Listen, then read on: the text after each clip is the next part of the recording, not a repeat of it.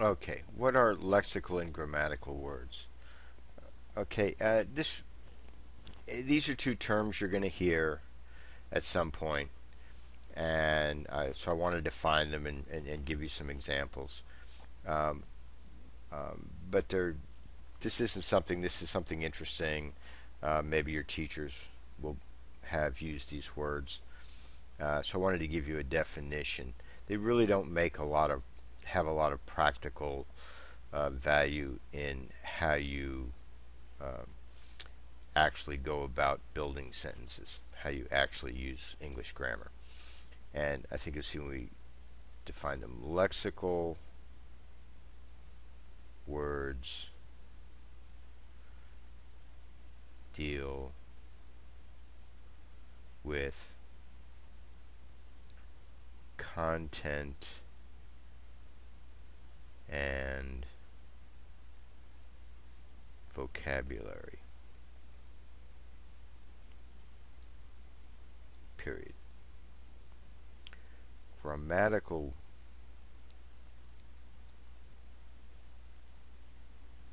grammatical words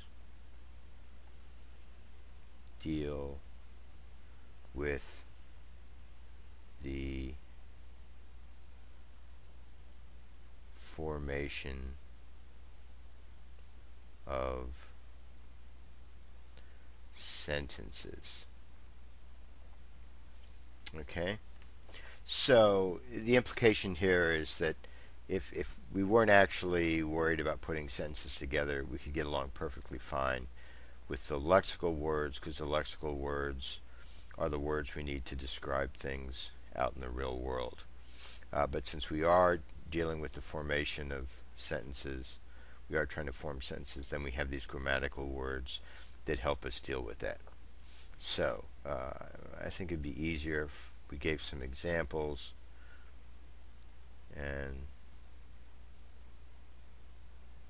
I'll give some big classes, and then we'll look at some specific examples. So nouns are lexical. Most verbs are lexical. Most adjectives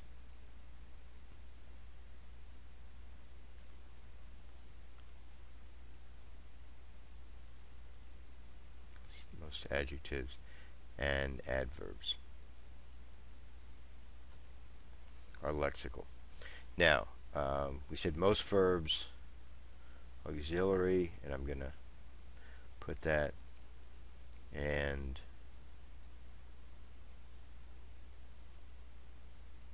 modal verbs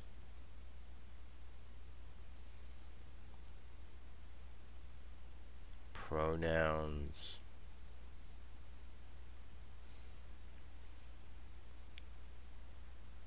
determiners, which are a kind of adjective. Let me see, prepositions,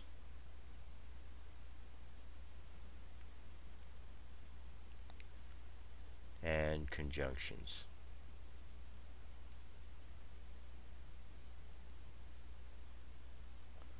Okay, are grammatical. And so let's put some. So ship, bridge, love, bill. Okay, these are all things out there in the real world, even if they're just an idea like love. Verbs like run, climb, but also words like seem and become. Okay, these are things that happen out there in the real world. Okay, adjectives like red, big, lovely, happy. Okay, these are all lexical, and then add verbs like quickly, very, or just in time. Okay? And these are all considered lexical. These all have, really, they're part of the vocabulary. They're part of the content of what we're trying to describe in our speech or in our language. So let's look. Auxiliary and modal verbs. These are, verbs. These are verbs like could, will. So will is the word we use to talk about the future. Must. Okay. Those are modal verbs. Pronouns. Pronouns are words we use to replace nouns. So we're not really talking about, directly, we're not talking about something in the real world. I is not something in the real world, although if my name is Bill, then Bill is something in the real world. Okay, you, mine, somebody. Okay. And determiners are words that talk about which one or how many. So the, one, possessive, which one, my, my bridge, my ship. Okay, prepositions, and excuse me. And prepositions is one I personally have a little bit of a problem with, because words like into and through, okay, I'm going to walk into the door and I'm going to walk through the door. That has real world consequences, especially on my nose. So, but then also the conjunctions, these are definitely grammatical. And, but, if, and that as a conjunction. So these are all what they call grammatical words.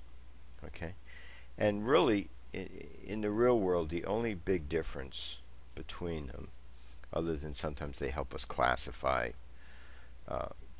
words, but really the big real world difference is lexical. The lexical words are open, and what that means is you are free to make up new ones. You're free to come up with new nouns all the time. So you have a new website, you want to call it Google with a capital G. That's now a new proper noun. So you just created a new noun, and we create thousands of new nouns a year. Some of them hang on for a long time. Some of them last a while and go away. And we can also, we're free to change. So Google is a good example. Google started out as a proper noun, and somewhere along the line it became a verb. I'm going to Google that and find out some more information. So these are open. So these are constantly changing. Okay, by contrast, the grammatical words are for the most part closed. Okay, it is very hard to come up with new ones, and they become obsolete very slowly. Not that they don't. Not that there aren't new ones. Not that there aren't new ones that become used, or old ones that go away. Good example in the pronouns, the second person singular, thy, thine, thou, have pretty much, other than reading them in the King James version of the Bible, they've really gone away. So they're pretty much a closed. These are all pretty much closed, meaning you can't just go make up new ones anytime you want. And again, they become obsolete very slowly. So, lexical, words that deal with content and vocabulary, some rough connection to the real world. Grammatical words deal with the formation of sentences. All these words help us to build sentences. Okay? I'm, again, slightly over my self-imposed 10 minutes, so I will talk to you later.